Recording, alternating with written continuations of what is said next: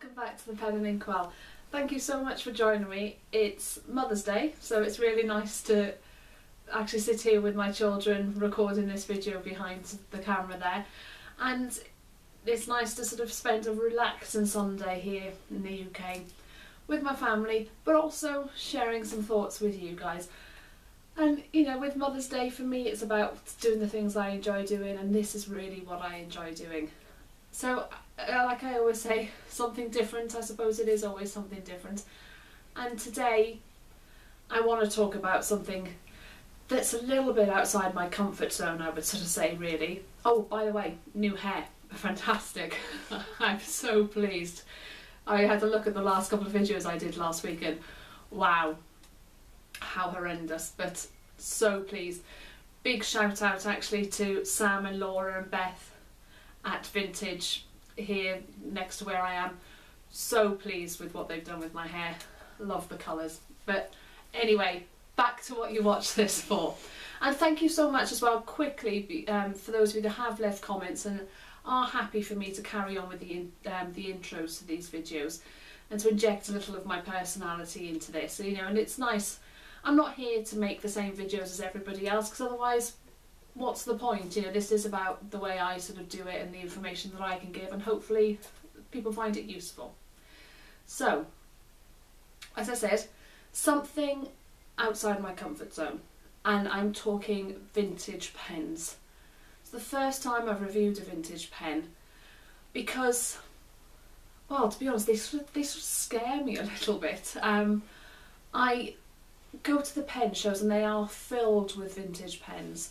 I look on things like the Fountain Pen Network and there are lots of people talking about vintage pens. There's a lot of collectors of vintage pens, and I suppose for me they've always been a little bit uncomfortable because I don't necessarily know what to do with them, how to fix them. I do also have a bit of a thing. I like a nice shiny new box. I like knowing that it's definitely going to work. I like to see what new modern things are being done with pens. However, I do also sort of appreciate the fact that these pens have stood the test of time and are still around.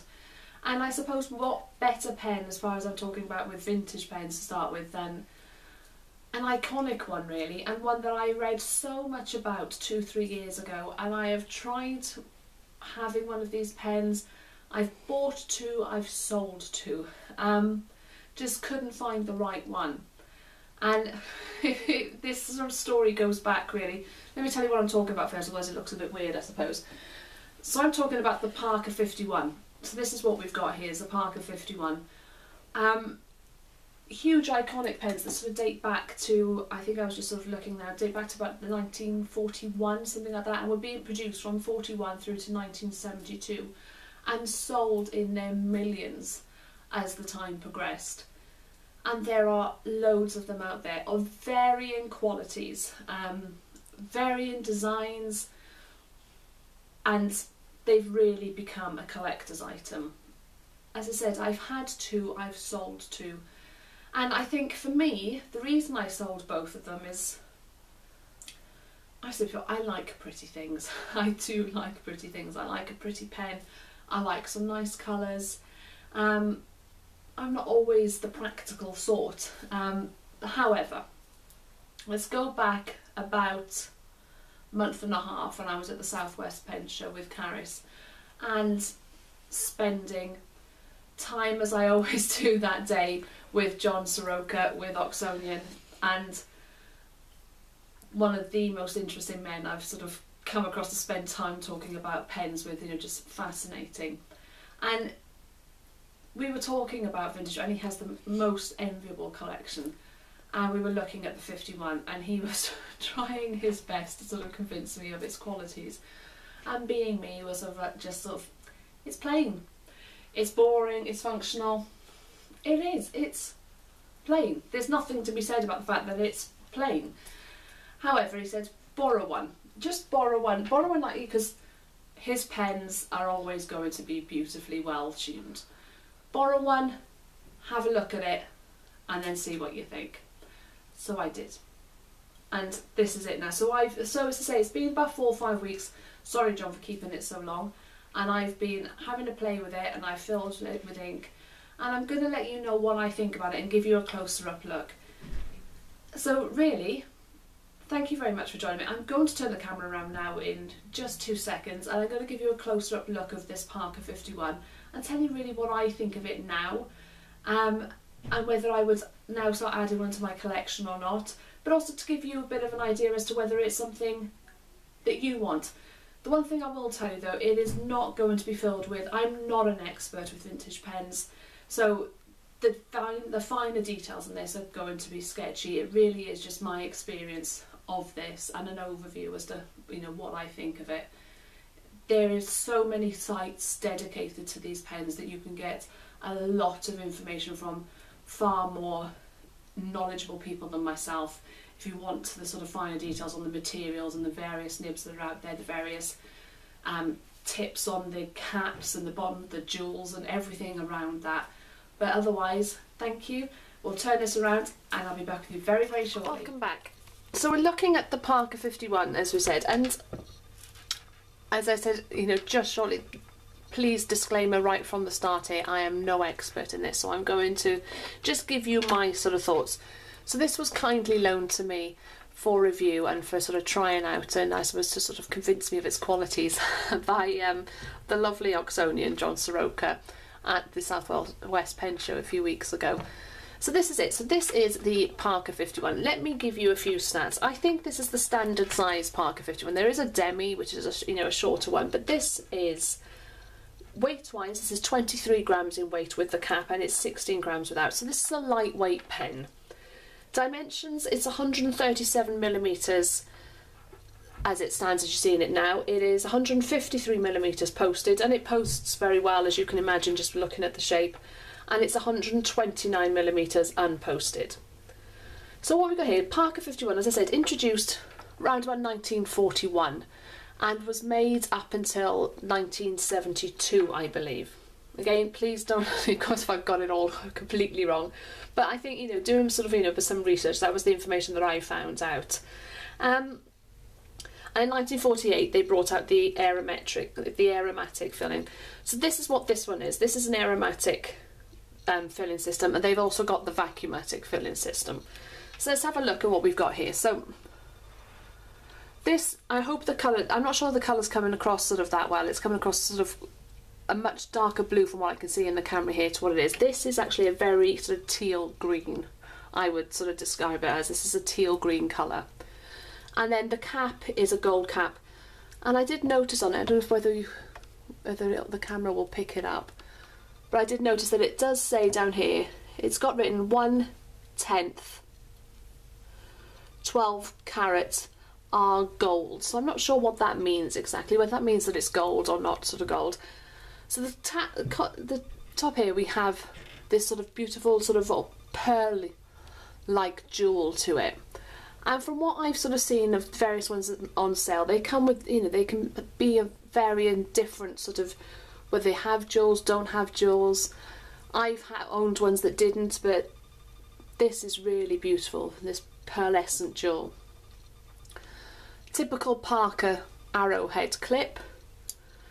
You know, this pen is at least, you know, this pen is 60 years old, I would say at least. So the clip, not the springiest sort of, you know, that I've seen. But it seems to, what I found with a couple that I've had, it looks like this has done it a little bit, because you can see these slight marks here where the clip moves, is that this tends to get loose and the clip rotates around. But this one hasn't done that, so it, you know, but it obviously, I can see that it has done that at some point. The cap has this sort of ribbing down it, which is sort of nice, and the gold really complements this teal colour very well. So sort of cigar shaped to the end, into this sort of point here at the end. So we'll take this off and we'll see really what the features of this. Let's zoom this out a little bit so you can see a little better. So let's take this cap off. So just slide cap off. And what we've got is this sort of almost this one piece here. It does obviously screw out, but it continues from the top right the way through, the same material, pen. And then this sort of, it's almost like the cap just seals over. You know, it doesn't attached to the, to the screw point here. It goes further on past that. So we've got a hooded nib, and this is, what they're sort of, this nib is pretty much sort of covered, just has this tiny little point that you see through here. Again, I believe this is a 14 karat gold nib, and you can see at the bottom there. And they come with, I've seen them from extra fine nibs that can be quite difficult to get here in the UK. I've sort of experienced myself, up to bold nibs, and then people have done various sort of grinds on these nibs as well. And then, as I say, just one sort of piece out. So I'll show you the filling system here. So I'll open this up, and as I said, this is the Aeromatic version, and you can see it sort of has its instructions written on it. To fill, press ribbed bar firmly 4 times, holding pen point down, wipe point with soft tissue, which I think is great. And you can see there it says Parker 51. So there's this rib point. So it is a matter of, this goes in the ink, and you press here 4 times, in and out sort of 4 times, and it fills this sack that's in here, this PVC sack, PVC vinyl sack with ink. And then it holds a lot.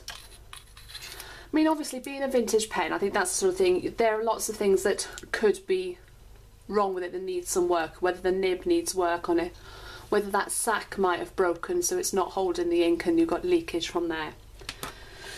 So let's see how this writes. I filled this up with Kelly Green ink. So this is, let me see, get this in shot for you. Oh, don't go the wrong way. Let's go on out. So this is the Parker 51 Aeromatic. I have no idea what size nib this is. I don't know. It was kindly loaned to me.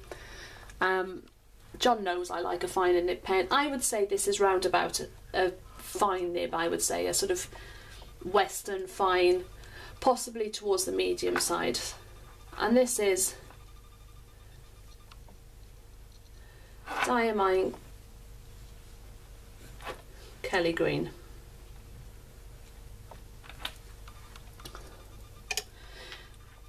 I sort of see what they said. These nibs are lovely. It writes beautifully smooth, it's functional, it's a lovely size. So you can see that in my hand, it holds well. I'll post it for you to sort of see.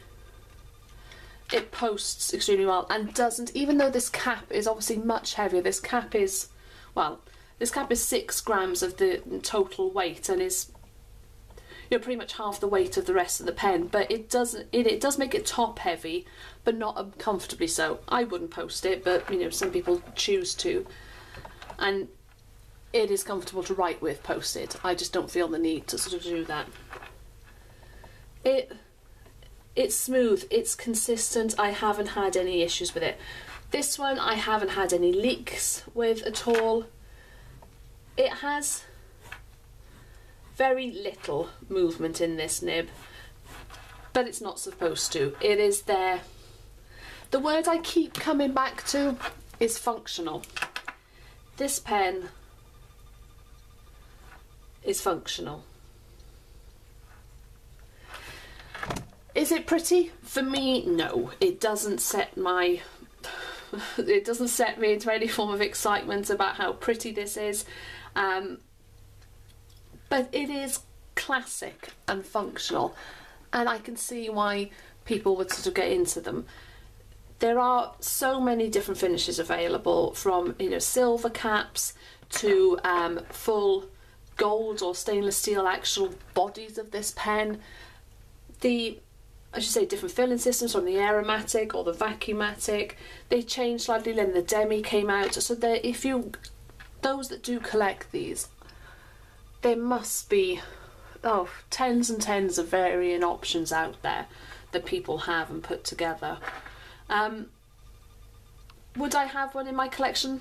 If I found one for the right price, yes, I would, because it would work day in, day out. If I was writing a lot, it writes very well, it writes very comfortably, and I'd enjoy it. And you wouldn't have, you know, I don't ache writing with it, it's not uncomfortable, it's a nice shape. And it doesn't let you down, and it holds a fair amount of ink, considering that it's, you know, that sack is big and it holds a lot of ink for, you know, and considering this pen is 60 years old at least, it very much has stood the test of time, and I think it's still going, you know, they're still sought after. You'll find some made in England, some made in the US. I don't think if there's anything else really to let you know. Price wise, varies enormously, absolutely huge. I've seen them from £30–40, I've seen them into the hundreds. I suppose it would depend on the quality, the colour, the finish, the jewels, whether they're single jewels. I think I've seen some with double jewels. I'm not sure what that means. But eBay, you will find them. If you go to any pen show, you will find a load of them. They are out there. It's whether you find the one that you want, that is sort of that you want to add to your collection. I'm absolutely gutted that years ago, when I first started collecting pens, and I am talking probably 4 or 5 years ago now, when I first got into fountain pens, I saw one on a website and it was in yellow with an extra fine nib, and I was just slightly too late for it, and I've never found one since. But that would be perfect for me. But I will be kindly giving this back to John, and I'm very, very grateful for the fact that he loaned this to me. And if I find the right one, then I will definitely get one in my collection. Hope you found it useful. Bye.